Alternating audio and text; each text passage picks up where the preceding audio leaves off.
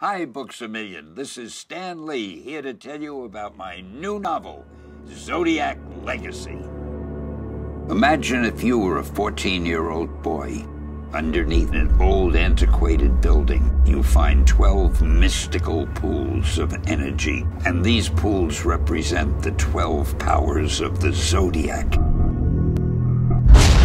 In any great adventure story, it must seem as if the hero or heroes just don't have a chance against the villains, who appear to be so much more powerful.